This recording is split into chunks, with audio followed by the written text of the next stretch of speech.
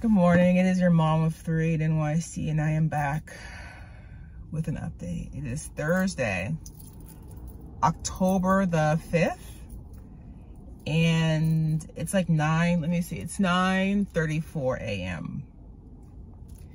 Thank you to all that have watched this saga unfold, this car rental experience. We ended yesterday with the manager of the New Haven, Connecticut branch of Enterprise emailing me the copy of the New York State registration. I received the email. I printed out the copy of the updated registration, and I taped it to the windshield in place of the expired New York State registration. It's all good now, right? Problem solved. We're all good in the hood. No, wait.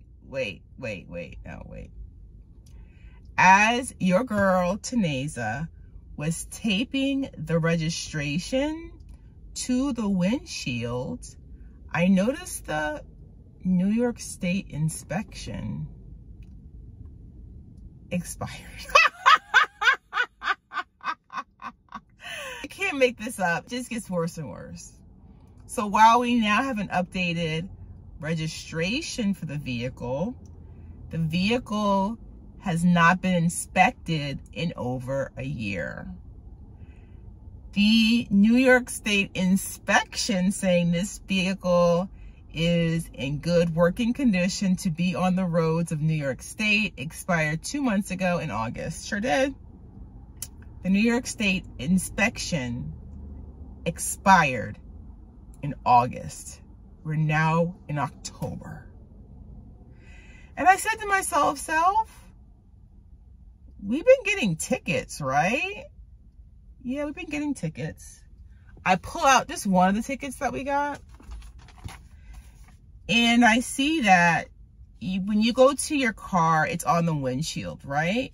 And you're assuming like, oh my gosh, registration's expired, right? Registration expired. When I actually open it, it's a double ticket.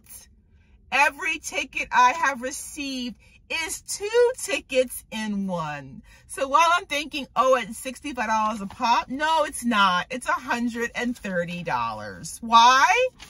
Every ticket I have received is for expired registration and expired inspection. You see that? You see that right there? Inspection. You see that right there? Registration. Every ticket I got, I thought it was 1 ticket, double the fun. It is actually 2 tickets. So, what do we do now? What do we do now? I am now driving a car that has not been inspected in the last year. So now the registration it's the ghetto, has been printed and taped to the windshield, but I now have an expired inspection. The saga continues. Actually sent an email to the manager of the Enterprise Rent-A-Car, and I will actually do a screenshot right here because I'm at a loss. What do we do? What's the next step?